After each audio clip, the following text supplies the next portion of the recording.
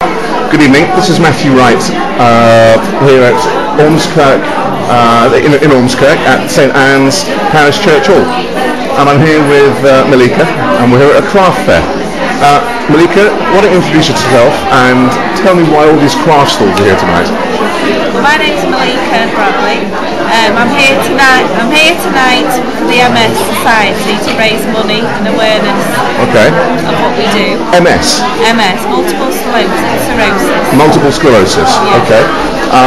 And you're raising money from tonight by having these the craft fair around. Yes. We'll have a little pan round and we can see the craft fair here. People going on. Lots of people buying lots of food and little craft handbags, getting their nails done, etc. And so, why do you need to raise money for MS? Isn't it a big charity, or what do you do locally that is real benefit? Locally, needs the funds. The actual main office in London tends to get more of the funds going to them. Okay. In the small areas, we don't seem to get much money for the local people. So the money you raise here, yeah, it will get spent locally, will it? Yeah. Okay. Help. And what do you do with the money? Well, we help people if they need wheelchairs, adaptations to the home, help with quite a lot of things really. Okay, and although people might have heard about MS on the TV and in newspapers, maybe people aren't that familiar with actually what it is. There's different types of MS. There is, yeah. Could you tell me a little bit about what MS is and how it affects people? Or maybe how it's affected you? Well, how it affects me is I've got secondary progressive MS. Secondary progressive MS? Yeah, okay. Which is a slow deterioration of your ability to walk, use of your hands, and it just slowly deteriorates over the years. And is this something you've been you've had for some time? Or? I've been diagnosed 7 years now. 7 years? Yeah. Okay. Yeah. And it's gradually impaired how you live? Oh yes, it has. Have you found that the MS Society has helped you? Oh yeah, they've supported me all the way. They've told me things that I can claim for. They've helped me go on holiday with my children. Right. To adaptive places and things like that. Well, a lot of people, if they were struck, I use the word struck down, I don't mean that in a negative sense, but if they had something like an illness such as MS, they might want to hide away at home and just feel sorry for themselves. But here you are out on a Friday night raising money for other MS sufferers. I just think life doesn't stop when you've got MS. You've still got to carry on doing your day-to-day chores. Is that a message you tell other MS people? Yeah, the society also helped me say life doesn't stop when you've got MS. Life doesn't stop when you've got MS. So you needn't stay at home, hide away. It makes you feel better still being in the community, and if people know what you've got, it helps you as well. They help you. I mean, I work in a local store, right, in Ormskirk, okay, and they've supported me all the way.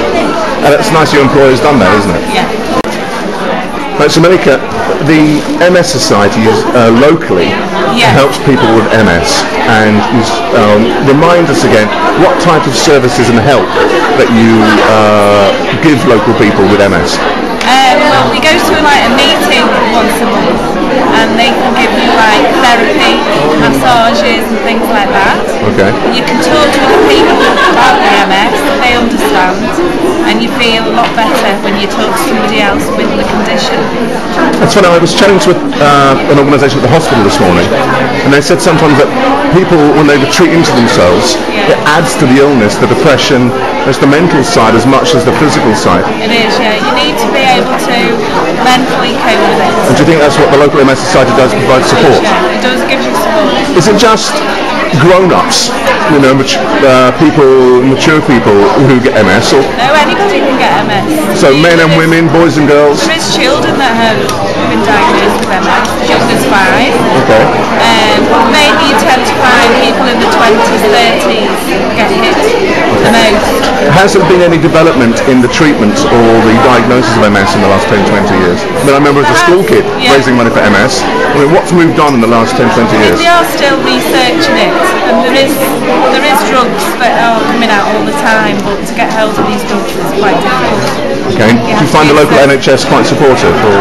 Yeah, the Walton Centre is where I go, it's very supportive. And they're a specialist area, a specialist treatment centre? We have MS nurses and consultants all specialise in it. Okay, and These people here, are they people that you know from MS or who's coming to support? Some of them are people that I know, friends, colleagues, local people that we know. Okay, then how much do you hope to raise tonight? I haven't got a figure.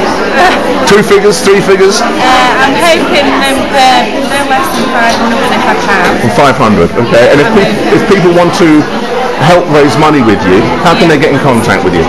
They can get in contact with the local MS Society, West Lancashire. So if they put West Lancs or West Lancashire MS Society in Google or any other preferable search engine, they can find you and get in contact. Yeah, or they can get in contact with the local people who the organisation. If they want to actually get in touch with me, they can get in touch through Facebook. I'm on Facebook and I'm on the West Lancs MS Society. West Lancs MS Society. Plus they can see you in boots. They can see me in boots. I'm always on the tip. Always on the tip. Okay. Malika, thank you so much for taking the time tonight to chat to us. Okay. And I think what was the message you give to people with MS? It's not the end, is it? It's not the end. Don't give up. It's not the end. Don't give up. It's not the end. It's a very positive message. Yeah. Thank you, Malika. Okay.